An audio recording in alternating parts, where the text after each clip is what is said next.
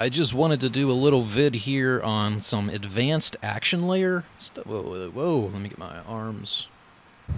So, I was struggling with the roll in Star Citizen.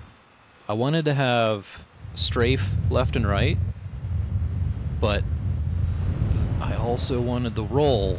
Motivated me to think about these action layers and figure out what the hell could I do. So I wanted to share this because it made me cackle with glee when I figured this out and tested it, and it worked. So okay, we have WASD, but instead of A and D, A is go to an action, apply action set, or apply action layer. Apply action layer Q roll. This is apply action layer E roll. So okay, we do that. So let's go, and then we go to Q roll. Well, here's where it gets a little funky. So all of these are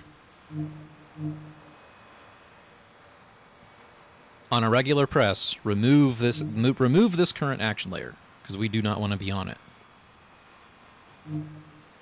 On this press, we have a roll, which is really just A. Release press, get rid of this thing.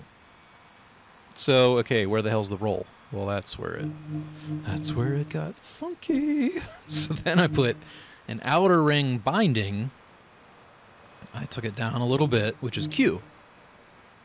It's not, and then I turned this into a four-way no overlap region. So it's not perfect, but it works pretty damn well. And then the same thing here. It's going to be, you know, all of these up, down, left, right are remove this action layer. This one just has D with the release press to remove this. Outer ring binding of E. And then in action, you know, I'm going left, outer circle, I roll. Or my other left. So I'm too excited. Now I'm going left, and then I roll. I'm going right, I roll. So actually, let's see if this will show it. D, E, roll. Ooh, look at that. A, whoa, Q, roll. oh, it's so nice. It's so sweet. But still, I mean, it works pretty darn well, and that's like I'm tempted to try to incorporate that into like Arma or something. I don't know. I have to fiddle more, but it works perfectly for this. So that's a way you can use action layers to, you know, layer them up and give yourself multiple outer ring, multiple edge buttons on the if you have it as a D-pad. I mean, really, that would probably, would that work on joystick? It may not work on joystick move. It'd get a little, yeah. I don't think it would. As I'm just rambling now, because I think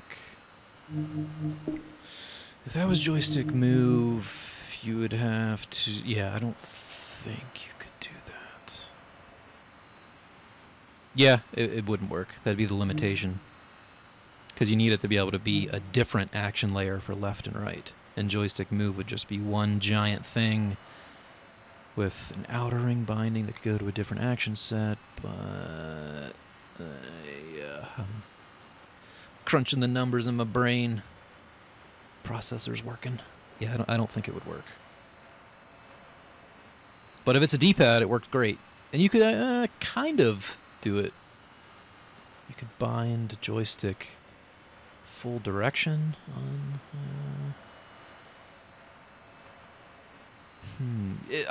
You could maybe hack it with joystick move. You'd have to do a D-pad like this and then bind in each one. You know, like that, where we're able to bind the directions and then modify it. I think it would get pretty clunky trying to keep the analog movement. Oh, I'm gonna... Not paying attention. But that is just a complete ramble. Anyways, still, that is a... I'm pretty excited about that.